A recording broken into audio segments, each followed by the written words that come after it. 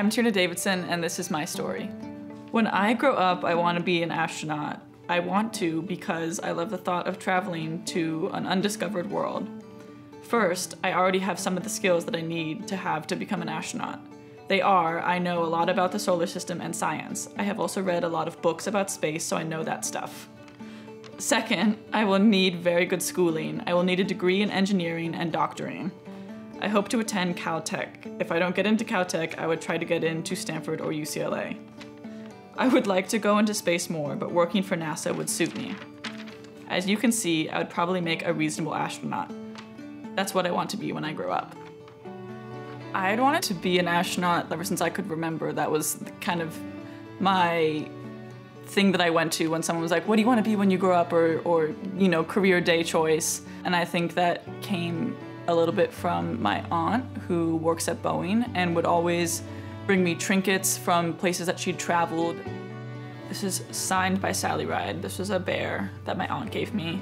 And it's something that I've actually cherished over the years because I think that it was a physical manifestation of what I wanted to be when I grew up. But Sally Ride was definitely one of my big motivators and big inspirations.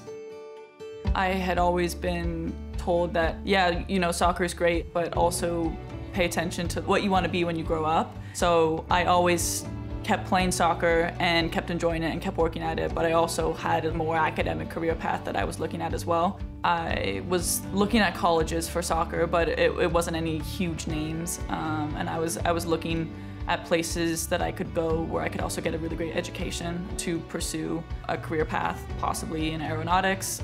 It wasn't really until I committed to Stanford that I thought, you know, maybe this could be a different career path for me. Maybe I could really make something out of it. I attended almost every sports game that Stanford had to offer. My dad went there, so he was a huge fan and took us to football games, baseball games, basketball games, and of course soccer games. So I grew up watching many famous players, including Kelly and Kristen.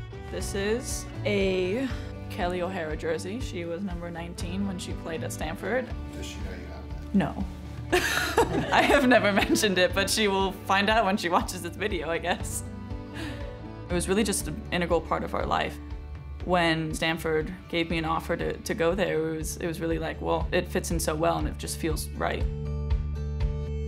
My first call-up was kind of an out-of-body experience. I had to keep my cool and act like, you know, this is just another soccer team that I'm coming to play for. And I feel so lucky to be able to learn from such veteran players, but it really does feel kind of like full circle playing on the field with some of the players that I've been watching since I was young.